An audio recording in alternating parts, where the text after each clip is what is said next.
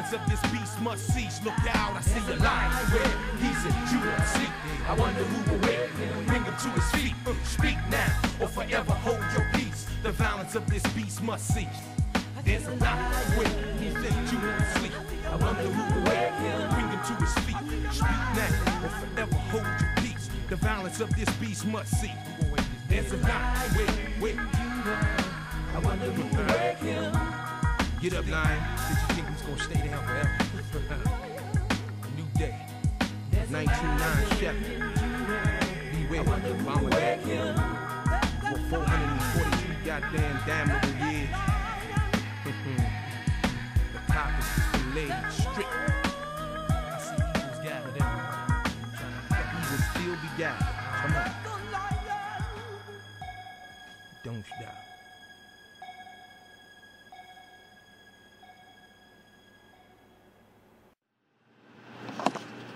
Hello?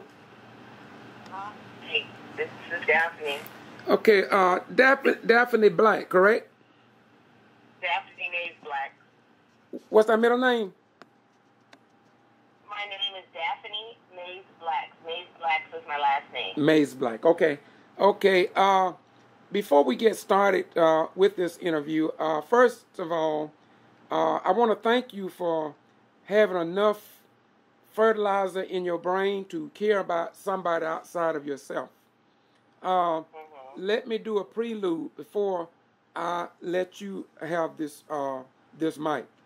I heard about you through a video that somebody forwarded to me on Facebook. And after watching it, my beautiful sister, I was so impressed with it until I shared it. And I also took it and clipped it with one of my personal videos. And my videos, I don't get paid for any video that I've ever done. I don't get paid for them. I don't do that. I respect the people that I interview, and I respect you today because of what you was trying to do, and you did it quite well. In the video that I saw, I also noticed other social media people just like myself used your video, and I will assure you tonight that the video that this video that I'm putting together now, between the two of us, will only be used to help educate the people. And so, with that being said, my beautiful sister, I want to say to you, you're not a civil rights person, are you? Excuse me? You're not a civil rights activist, right? No, I'm not. Okay.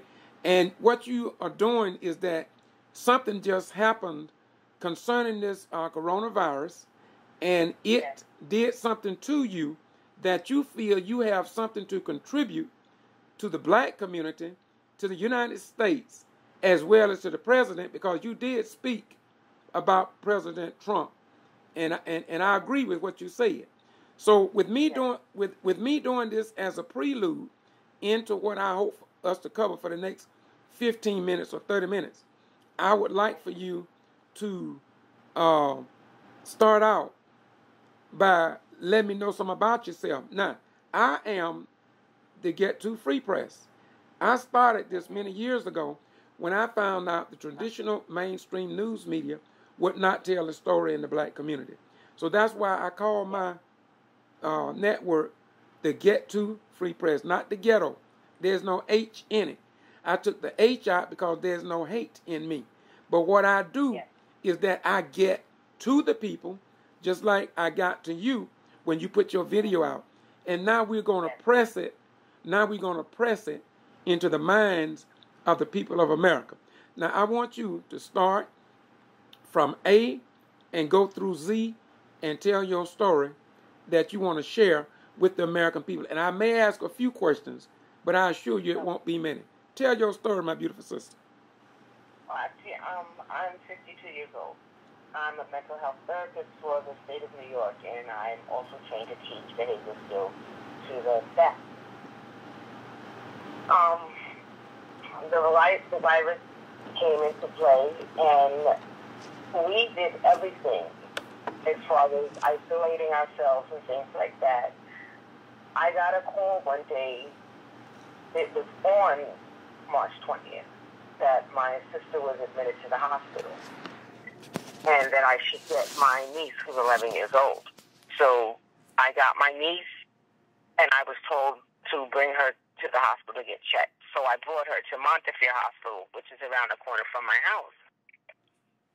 They told me that they can't check her for the coronavirus because they don't check for the coronavirus there at the time. This was on March 20th. They put her in a tent and told me, oh, we're going to check her vitals, and you have to send her home. And I couldn't bring her home with me because my husband has, he's in heart failure, has a defibrillator. So we decided the best thing was to let her quarantine with her brother, who's married and has children. By the time I got back home from that and got settled, we got a call from the hospital stating that my sister had passed away.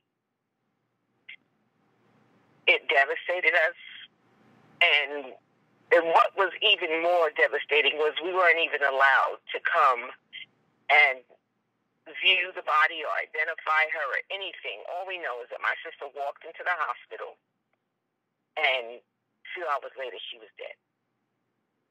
Okay, that week and a half, she had been going back and forth to the hospital. First they told her she had bronchitis, then they told her she had the flu, and the last one was she had pneumonia because she kept, it was progressing. And they actually, I found out later on that she had tested her. They had tested her like about 3 hours before she died, for the coronavirus. Again, I said they wouldn't let us come in to identify her. So all we know is that she walked in and she died. Why do you think they waited until 3 hours? Why do you think they waited? Well, they kept saying she didn't. She had all the symptoms. Mind you, were in a pandemic, and this woman had all the symptoms. Like, she had all of the symptoms. She had the fever. She had all the symptoms. But they kept saying, we don't test. We don't test. Mm-hmm. I don't understand how you're telling me you don't test for the coronavirus. So people are dying. Literally, people are dying around us. The hospital that day was full of people just in there with symptoms or thinking they had the symptoms. I don't know what happened that they decided that she did not need to be tested. Okay. I have to put this out there, and I'm just doing this based on my life history, my life story, and what I've seen, because a lot of people are ignorant or in denial. It was more based on skin color. That's how I feel. Mm-hmm.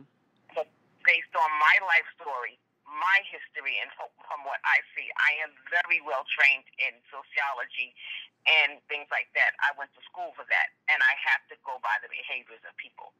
She did not seem important at that time to test. This is a hospital in Manhattan. Okay. I live in the Bronx. Mm-hmm. The Bronx is mostly Black and Hispanic. Mm-hmm. Manhattan, the hospital she went to, has a lot of Caucasian or white people. But one thing I did notice is they were caring for those. Mm-hmm. I have to go by what I saw. Right, okay. She just didn't seem important enough. And this is not something that I'm just assuming. I am very skilled in body language. I went to school for body language, to read body language, and my job as a mental health therapist, I work with psych patients. That is what we have to go by, is on body language. So I have a history, a lifetime history of this. Okay. So we were trying to get things together for the funeral, watching the news and things like that. We seen that they were not trying to release people's bodies, and they were storing bodies. Even around the corner, the house around the corner, they were putting bodies in refrigerated trucks and things of that sort. So I said, we have to make sure we get her body.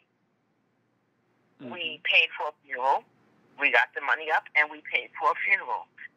By this time, no one still would allow us to come in to identify my sister. we still had not seen my sister. She still had, she walked in the hospital, and her 11-year-old daughter was still looking for her mother. And it's, at 11 years old, when people die, you usually see them in a casket, and she didn't even have that. That's so immoral. She did not have that right. You know, they took that away from her. Mm-hmm. The day of the funeral, we're all walking into the funeral. My niece is sitting in the corner. My nephews are there. And I notice everyone's mulling around. And I want to know where's Wanda? What happened to They never produced the body. I just spoke to my nephew a little while ago, and again he said, the funeral home said that it wasn't their fault. Whose fault is it? I've never heard of someone not delivering a body for a funeral. Where is, at this point, it feels like they kidnapped my sister. The last thing we saw was her walking into the hospital. Now we get a message she's going to be cremated on the 21st. How is she getting cremated on the 21st? We have not seen her. We have not had no closure. You guys couldn't even produce her body for a funeral. I've never heard of that. We paid for a full funeral with a body. We got an empty casket. And everybody's blaming this one, blaming that one. So at this point, I don't know what to do. But I also know, I hear of other people having similar stories. I don't want to believe what's going through my head, what I really think, because this is a pandemic, and I've heard on the news and heard just around that they're trying to learn about this virus, and they're taking people's loved ones and, doing things with them, and I'm hoping that this isn't a case of them actually stealing her body. But what else can I say? What else am I left to think if my sister died in a hospital? I don't even have a death certificate yet. You never allowed us to identify her body. We haven't seen her body. We had a funeral and there was no body. Where's my sister?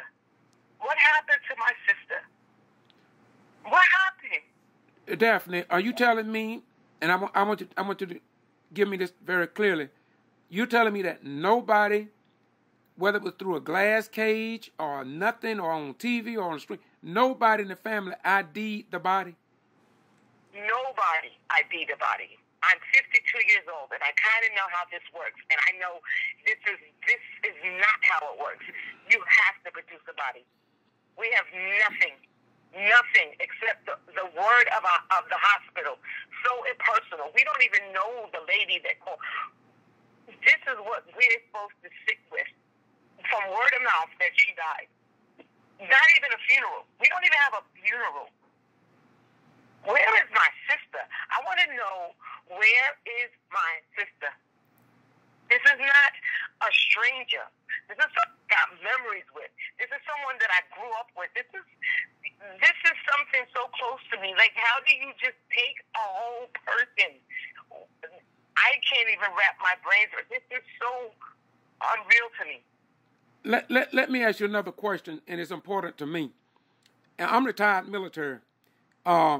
You're telling me no member of law enforcement, nobody in medical, or anywhere else told you or your family that because of the pandemic that we are going to store the body, but at a later date we will have a mass funeral of all the deaths? Did anybody tell you anything like that? No. That wouldn't have even been necessary because we made a funeral and we set up a plan. There was a plan. The family got together. We had a plan. If they would have said something like that, I would have done everything in my power. We didn't have that option because we didn't have a body. Okay. Well, I know. I've heard that they are, through the news, I heard that they are doing mass graves on Hart's Island. Right. Yeah. Mm-hmm. But this wouldn't be a case because we have already had a plan of how we were sending her off. Right. And it was not, Hart's Island was not a part of this plan. Okay. our rights as far as what we're going to do with her were basically stopped from the time she walked into the hospital. That was the last time we seen her. It was a phone call that she passed, and that was it. There was no guidance on nothing else about the body? Excuse me? There was nothing else explained to you about the body or nothing else? No. We get the runaround. Okay. I'm sorry, go ahead. Basically, I've been, because of the video, I've had people reach out to me. Thank God for them. And someone told me they were going to get a congressman involved and try to track her down or something like that. But as of yet, we still don't know where she's at. But this is the United States of America. Since when do we have to find politicians and congressmen and see who knows who just to bury a loved one or to track down someone's body? Like, this is unreal. Since when? Since when is this how we respect our dead? Daphne, did you read the comment that was beneath the video? I think it was the last one you put up, wherein one lady made the statement that if somebody in your family gets sick, you better take them home or you may not see them again. Yes, I did. That's what she said. Yes, this is based, anything that I said is based on what I've lived. Yeah. What I've went through. Yeah, but this was a lady that left a comment after you had told your story. She said, I don't trust them, so if you have a family member, you need to take them home and do what you do and hope for the best. At least you'll know where they're at. Yes. Because of everything that's going on here, New York has a new thing where if you have a heart attack, that they're not going to revive you. My husband's in heart failure, so I had to go spend $1,200 to buy a defibrillator, $600 to buy an oxygen tank and an oxygen mask, oximeter, stethoscope to listen to lungs and listen to heart. I basically had to go and build a mini hospital in my living room. I don't know what is going on. This pandemic has just, everyone's going crazy. But this part about, how they're handling people when they die is the worst. We are going to have so many children, so many people suffering from post-traumatic stress disorder or some type of mental illness because of what's going on right now. It's going to, mark my word, when this is all said and done, so many people are going to need help. Well, Daphne, you made a statement in your other video, and I want you to talk about that a little bit because I really listened to what you said. At that time, Cuomo was talking about the respirators, and you made a statement about there were so many that that the president might have been holding them for his friends. Can you talk about that? Well, yes. I think this was March. This is a couple of days later. He did release the ventilators. I'm not sure exactly how many, but I was watching the news, and Cuomo was asking Trump to release the ventilators, and Trump didn't want to release the ventilators, which I don't understand how he can be the president of the United States. You're stockpiling ventilators. You are the president. You are in charge of the country. How can you not want to save the people that you are supposed to represent? Mm-hmm. How can that be an option to even say no? This is a pandemic. You know for a fact, based on what you've seen in Wuhan, that this is not an imaginary disease, that people are really dying. Mm-hmm. But you are a leader of a country, and you awarding these ventilators based on everything I've seen of this president since he's went into office. I drew the conclusion that he's saving them for his own people. Absolutely. Because this president, from everything I've seen, just based on his speeches and how he moves, he's not for the people. He's for himself, and he's for whatever it's going to benefit him. Okay. You know, Okay. that's what I see. Okay. So, Now, as I said earlier, and I'm gonna repost. I may post it with this video, your original video that I have, but I want to ask you this question. Since you did that video that I've seen, as I said earlier, I think it was very powerful. It was very informative. It was very passionate. Now, since you put that out there, most all the news medias are on my YouTube channel. Now, have CNN, MSNBC, ABC, Nightline, have anybody called you for an interview to tell your story more in depth to the American people? no. I've actually been contacted from a newswoman in Mexico, and I was contacted from a news person in Russia. My story was shared to Ellen, Maury Povich, Wendy Williams, different news channels. Nobody picked it up. You know, nobody really cared. Right. As far as the media, they just seemed like they didn't care. Right. I got a lot. The video was shared, to my knowledge, millions of times. I got a lot of good response as far as people wanted to help me, but the interesting part about it was I got a lot of very abusive comments from people who were Trump supporters, and Right. they were proud to say they were Trump supporters. They told me that excuse my French, I'm another nigger looking for attention. I was told, oh, why am I crying? I have a rag on my head. I look like a slave. You know, just a lot of hurtful stuff, no sympathy, no compassion. And my response was, you know, at some point, all of us could be in a situation like this. Right. Daphne, You know, Daphne, let me interject at this station right here that I've been doing civil rights work since 1975. Last week, Bobby Worthy, and I want you to talk about him in a minute. But Bobby Worthy received a letter from the district attorney in Ware County, Waycross, who spoke about Mr. Worthy negatively, and he put me in there, Mr. Rhymes, and he addressed me and saying that I was not a certified news media outlet. His name was George Barnhill, district attorney. But I've been doing what I do, and the traditional certified news media networks, as he speak of, they just refuse to cover the news in the black community.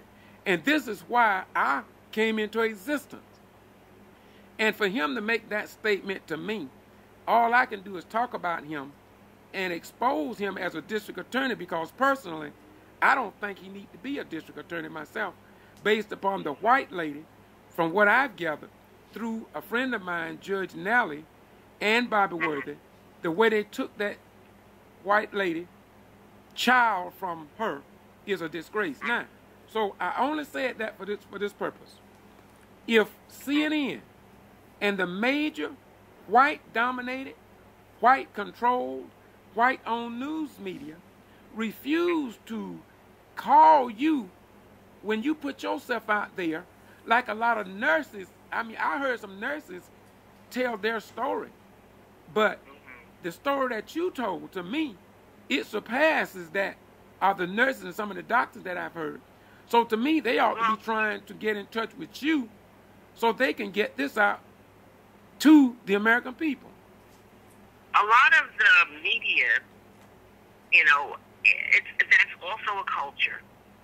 In my video, I was wearing a headscarf, and the color of my skin, the way the media, I would assume, takes things, I did not have that look or the status for the cultural media, which is mostly white generated.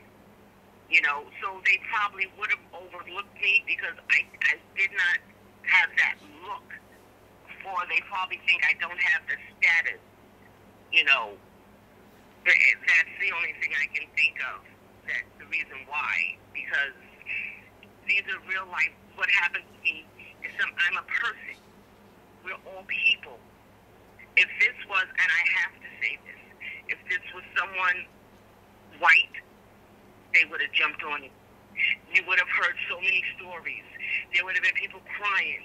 People would have jumped through hoops to try to help me if I was white. And I have to say this because this is how I feel. But I don't have the color. So I am overlooked. Okay. Nobody cares. No. And this is how people are in so much denial about what's going on in this country. They're so quick to say this is the greatest country in the world. But because they chose to have slavery for 500 years, all of those things that happened to black people, to us, during slavery, is actually, it trickled down. There's a lot of white people that still believe that they are above us, but they won't say it. They will sit there and be our best friends and say kumbaya. But subconsciously, I don't even think they know it. But it's still there. It's still here in this country. But everybody wants to be in denial and say it doesn't happen. I had someone tell me, a white person underneath the speech tell me, oh, why is it always got to be racial? These niggers don't know when to be quiet. I'm not a racist. This is a white person saying this. I didn't even answer back because his words spoke volume to how he felt. A lot of them are not aware that they're racist. Right. It's like subtle little things, you know, until this country is able to address it, acknowledge it, and put a foot down because they think that they've done it, but they're not doing it. This is something that's so deeply embedded into the threads of this country. Do I foresee it stopping? No, I don't. Because this is in the foundation, the thread of this country. The darker the skin, the lower you are. This is how it's believed in this country, but nobody wants to address it. As much as they say it doesn't happen, they are ashamed to admit that it does. Definitely. I've been doing this a long time, and people ask me, why don't I quit? Because people don't show any appreciation for the work that I do. So I'm going to ask you, what make you step out from among the crowd in the black community and not bury your head in the sand like the ostrich bird? What makes you stand out and speak truth to power? This video, I couldn't believe that this happened. The day that I did that video, I was basically in shock. I was in shock. I, like a lot of African Americans, I guess was in denial. You know, though I had lived through outright openness, I was kicked off of a beach when I was in the South because I was black. We stepped on a white beach. This was in the late 60s, early 70s. But I still continued in denial of what's going on until it happened to me. You know, I've always been a fighter. Mm-hmm. I don't sit down for anything.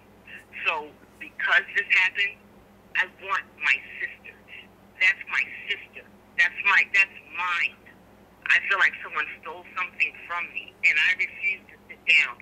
Everybody needs to know what's going on. And I wanted everyone to know, if I can shout it from the rooftops, give me my sister. You can do a lot to me, but what I will not allow you to do is just to outright steal a family member from me. There was another point that was very powerful to me. You covered so many areas, but one that got me the most was when you said to the black community, this is real. You want them to know that this is not a game. You said this is a real situation that need to be dealt with. And you talked about preserving your family members if you care about them. Yeah, oh my gosh. This is the way I see the black community. Again, I'm in the Bronx, New York. We have come so far You know, even something as little as being able to vote. What has happened to the black community? Everyone, everywhere in the world, they look down on dark skin, the black culture. That alone should tell our youth, get it together. Stop giving people a reason to put strikes against us. You know, what is going on? Since when did we stop loving ourselves? You know, at what point did we give up as a people to put each other up, to hold each other up?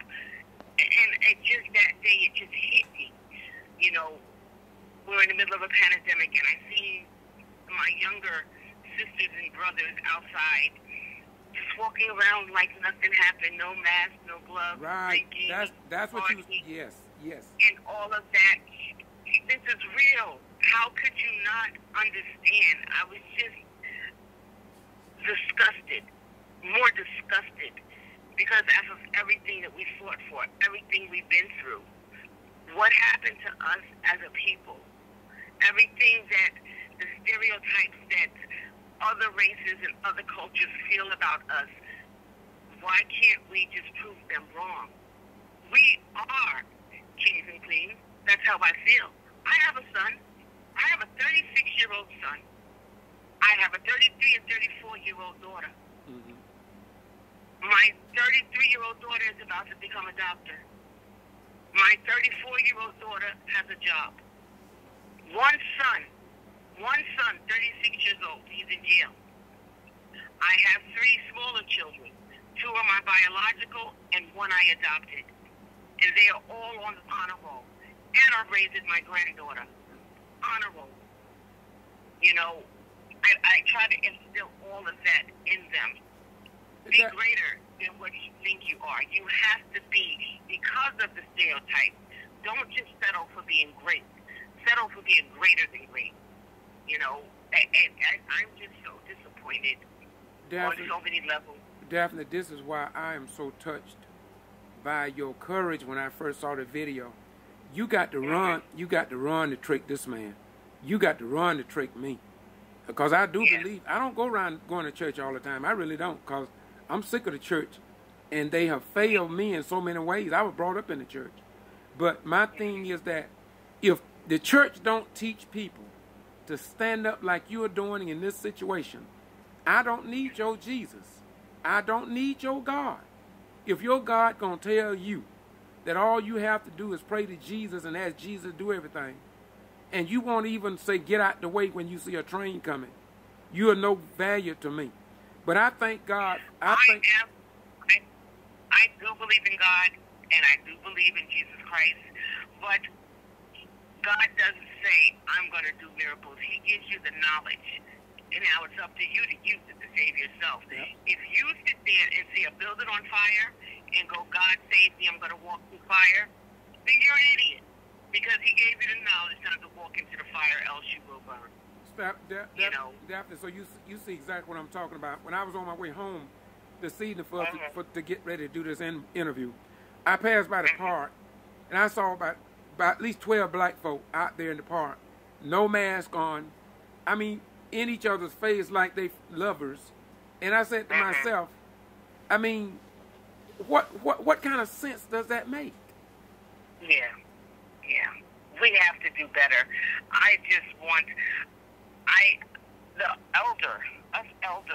I'm 52, so us older people, we have to not only try to take care of our children, we have to get back to the point where it takes a village to raise a child.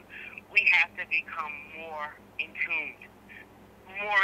We have to go harder. We have to save our younger youth, because they're doing exactly, and I don't like saying this either, but they're killing themselves off, and this is what this country wants. Yes. Being that we're no longer slaves, and we're no longer used to them, they don't want us here. And that's the truth. They don't want us here. You know, but they stole us from Africa. Africa doesn't want us because they're not connected to us anymore. You know, so I don't know how to go about it. All I can do is speak and hope someone will hear me and listen. But as a black community, we have to focus on becoming better people. My beautiful, a better race. My beautiful sister. Yeah, my beautiful sister. Thank you for your courage again. And I'm not going to leave until I address the Bible Worthy situation. But first, I want to add this: is that the people from Africa, some of them don't want us back, but some of them know that we are family. I know what tribe I'm from in Africa, and they know that they lost their relatives over here in the West, and people use we were kidnapped. Some people say we were slaved. I don't use either of those terms. I say we were put in prison. We were brought over here and put in prison because we was prisoners. We were not slaves. Slaves in the Bible was for a time period. And when they came out of slavery, they had to pay those people. But we was in prison. And when you are in prison, when you get out of prison, they don't give you no money for the time or the work that you did. So we came over here as prisoners. And that's why the Constitution never meant for us to be free. But the God that I study, and I'm not talking about the God that most of these people worship. My God, according to the book of Jeremiah, which I can prove, I think that the book says we would be in bondage in a strange land among strange people for 400 plus years. No other people on the planet feel that description than the black man that came and was enslaved in America. And so my confidence is, and another thing while I'm at it, and I don't want to dominate, but they say in civics lesson that the white European books taught me that we were brought into slavery, I say prison, in the year of 1619. So I researched that, and that's a lie.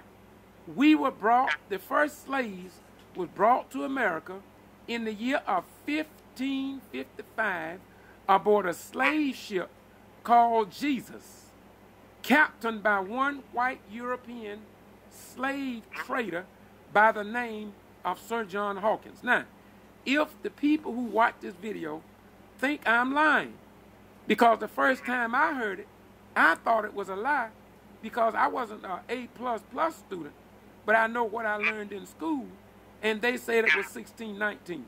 So I wrote to the Library of Congress, and you will get this information from the Library of Congress, and this is why I don't back down from the statement I just made. Okay. If you can send me that link, I'm very interested in what you know and what you can teach me. I mean, if you can send me the link, I would appreciate that. I will. I'm always open to new things, any information, anything that I can arm myself with is good for me. Definitely. Because whatever I learn, I pass on to my children. Yeah, but definitely, I appreciate that. But listen, I'll make it easy for you. It's so powerful, and it's so right and exact. All you have to do is Google Sir John Hawkins, the first slave ship, 1555, and Wikipedia, all this stuff. It'll even direct you to the Library of Congress. Okay. So I'll do that. Now, let's hit a couple areas. I'm going to let you have the final remarks. But what I want you to do, because I did not contact you, and a lot of times I don't contact people. Bobby Worthy will see a need, and he'll reach out to people, and then he'll send them my way because I am the press. I got a badge. I got the badge on now. Although people say I'm not certified. But Bobby will call me and say, Rhymes, cover this. So tell me what took place when Bobby Worthy called you, whenever he called you. Tell me a little bit about how this got started. I actually, I have an online magazine called Dishes That Were Raised, which is where my video originally aired. Wait. Yeah, tell me something about your newspaper, then we'll come back to Bobby. Tell us what you do on that. Well, it's a celebrity magazine. I actually started it a couple of years ago. It's just a hobby. It's a funny story. I have my children. I was trying to get more connected with the children. My children are into that stuff, so I started a magazine, just to stay connected with my children. And and kind of have a hobby with them. But I put this video up the day that my sister passed because I was overwhelmed and I didn't know where to turn. I didn't know what to do, and I was just I was just torn up inside. A couple of days later, I noticed I got another message, and they said that the video had gone viral, and a lot of people were sympathetic, but they also said that things like this were happening to other people also. Then I got a message from your friend, Mr. Worthy. Yes. His message was, please call me immediately, no matter what time of day.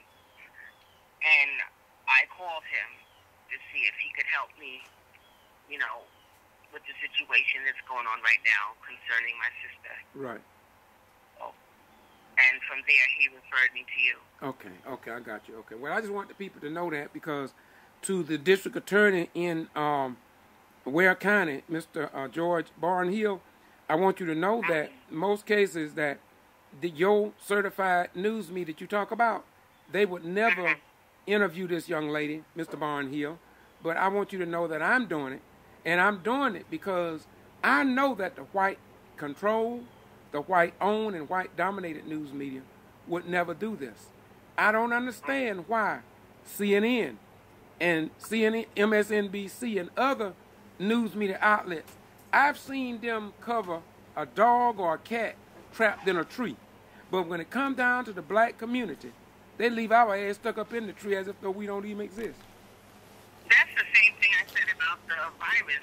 I said the tiger in the Bronx Zoo had the virus. They tested the tiger in the zoo immediately. Mind you, you have people walking around here begging to be tested. You can't test them, but you can test a tiger in the zoo? That did not make sense to me. In the Bronx Zoo, you couldn't test my sister, but you tested a tiger in the zoo. I know that's right. That doesn't. That was it.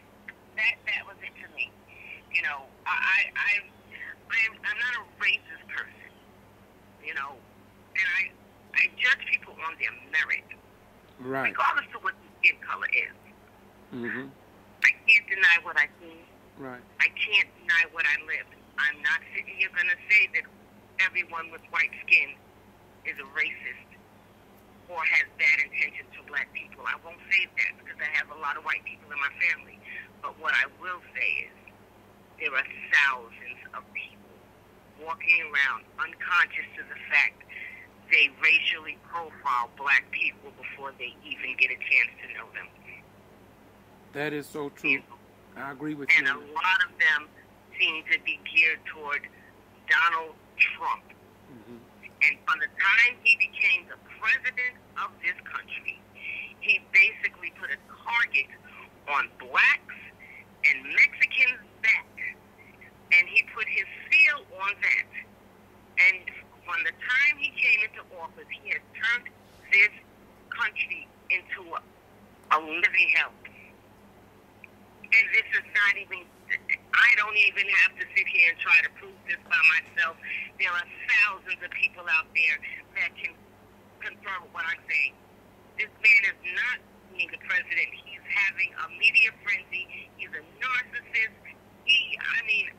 I am capable of sitting here and diagnosing people. This man clearly has a mental illness, and they're letting him run the country. I went to school to be able to diagnose people. And I just don't understand what is going on in this country till they're letting this crazy man, I have to say crazy, because he does have a mental illness, run the country and make decisions. That is the most scariest thing in the world, to have someone like him making decisions for me or anyone else. Do you think, I make comments in my videos, and I'm going to do it in this one. As a retired military veteran, personally speaking, based on what I've learned in my almost 69 years on the planet here, being from the South, I don't think no black man, woman, or child should serve in the armed forces until citizenship rights are guaranteed to the black man, woman, and their children. Well, that's true. I mean, the military will take up. Case in point, I don't know if I can say the person's name, but I had a friend years back who joined the Navy, and he wasn't a citizen. He had came over here from Jamaica. They put him in their military, but at the time, you know, I don't even understand how that works. They do the same thing for Panama. They do the same thing for Puerto Rico. Yeah. Mm-hmm. This country is, you know, this country is just out of whack. Would I rather be here than another place? I stay here. This is where I grew up. This is what I know. But just because I'm here does not mean that I agree with everything. Right. You know, Right. This country can be better. People are getting too lax, and they are not. I mean, now, it's going to be time to vote soon. And the voting has become a circus. You don't know if you're going to get Homie the Clown. You don't know if you're going to get someone that's qualified. You don't know who you're going to get. You know, I'm afraid. I am afraid. Daphane. I remember, see, I study everything. I used to be tied down on one religion, that was a Pentecostal holiness. But I failed on my way to the bus station. So today I love all religions as long as they want to do what's right. But Elijah Muhammad said, and I remember this from some of his old tapes because I listened to him. He said that regardless of whether we vote for a Democrat or Republican, black people are either voting for Satan or the devil. In either situation, we end up in hell. Basically, you know, Trump supporters talked a lot about Obama. Mm-hmm. And I'm not even, when I voted for Obama, I didn't vote for Obama because he was black. Mm-hmm. Okay? I voted for Obama because I knew he was the man to get the job done. Mm-hmm. Okay? So I don't want anyone to think I just, you know, I'm not really caring about the skin color when it comes to who I'm voting for. You know, I never thought that we would get someone like Trump in the White House. I never seen that coming. But there's also a part in the Bible that says this is going to happen. The devil is going to get up in there to lead people. So, absolutely, you know, it's come to pass. But we have to vote him out, because if we don't vote him out, we are going to be, excuse my French, in a shitload of problems. This man is not even for American people. I mean, he's not. He's for money. That's what he's for. He's not for people. He's for money. He's for status. You know? And yes. It's sad. It's sad. Let me say this, and I know that people who hate me gonna use this, and so I may say it twice because I want them to get it right when they speak ill of me for making this statement. I am a black man 100%. And I am a black retired military veteran that gets 2 checks every month from the military. And I want the American people in the world to know what I'm about to say. I voted for, and I was on ABC Nightly News with Charles Gibson, by the way, too, because I worked here in my city to get him elected. And they came to interview me. And I want to make this statement. I voted for President Barack Obama because he was black. That's why I voted for him. I voted for him because he was black. All these years, I had voted for white men. White men. And so I voted for him because he's black. Yes. And I watched my granduncle, Uncle Jack, who lived in New York and worked for the Cadillac place. And he told me, when I was a young man, before I got out of school, when he came down to Brooks County to visit me, he told me, don't go into the armed forces because they don't give a damn about you. He said, I served my 3 years, and when I got out with the Germans, the damn Germans could come back to America, sit down in a restaurant, get ice cream, and I couldn't even get it. He said, so they don't give a damn. He said, don't go in the military. But I ended up going like a fool. Now. My grandfather is, matter of fact, my grandfather is 100 years old now. And he fought in the military, and it's a joke. He has all of his faculties. He's a really nice guy. And the joke that he says sometimes is he served in the military, and the enemy had more rights than him, he said. It's a joke, and he always says that he's serious about it, So, well, that's the same thing. That's know how to do it. Yeah, that's the same thing my uncle said. Now, I don't hate America. I love America. And this is why I'm doing what I'm doing. Because I love America so much, I'm trying to help save America from herself before she destroy herself. Yes, yes. Every great nation falls. You see what happened to Rome, Egypt, all of those back. And you got to go through the Bible. And I'm hoping that Trump is not the reason why the United States falls. But we have to move quickly. I mean, America needs to wake up and see what's going on and see it for what it is. Okay.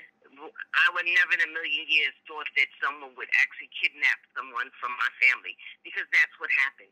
Yes. She was kidnapped. Yes, yes. And I'm not going to rest. With my last breath, if it be, someone is going to let me know where my sister is at. Yes, yes.